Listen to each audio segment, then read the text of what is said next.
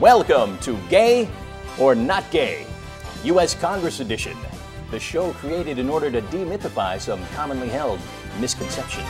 I'm your host, Francis Butterwilt. Let's meet our contestants. Contestant number 1, former disgraced Republican Senator from Idaho, Larry Guilford. Contestant number 2, political commentator and host of the TV show Hard Talk, Walter Webster. And contestant number 3, an underage male congressional page, Tyler Fox.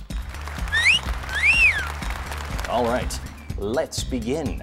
Question number 1.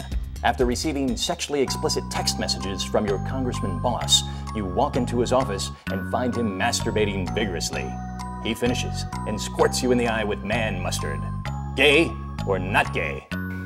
Walter. That is gay and a clear violation of congressional ethics policy. Oh, sorry, Walter. Just because it violates policy doesn't make it gay.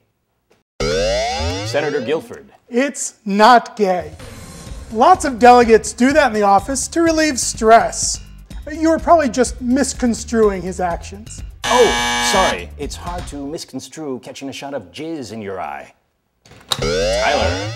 It's not gay. The congressman was probably molested by a priest as a child. And this is the only way he knows how to show affection. Correct.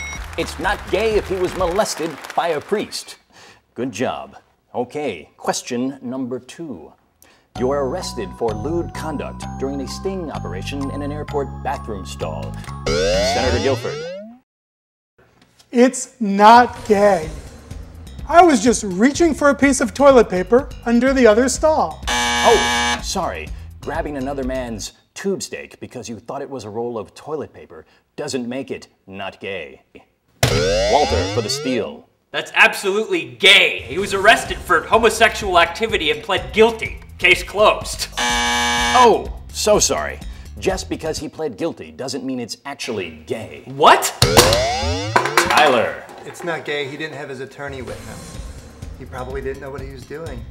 He's just a confused old man who wants to be loved by men. Correct. It's not gay if your attorney never told you otherwise.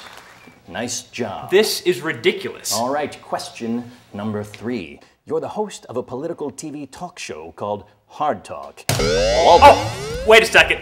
I'm the host of Hard Talk and I'm not gay. Woo! Sorry, that's not an answer. Let me finish the question, please. After a particularly strenuous interview, you ask your male assistant Hans to give you a massage. Walter. It's private. He never should have told you that. Sorry, you've used your answer. You can't answer it twice. Now, if you'll just let me finish the question, please. Oiled up, naked, and face down on the massage table, you ask Hans to shove a string of anal beads up your butt. Gay or not gay? That's not true. He wasn't oiled up. Sorry, you've used your answer. Senator Guilford. It's not gay. Homosexuality's a big political issue. He was just doing research for the show. Oh, sorry. Letting another dude ram-jam beads into your ass in the name of research doesn't make it not gay. Tyler for the win. It's not gay because anal beads are part of the massage. Correct.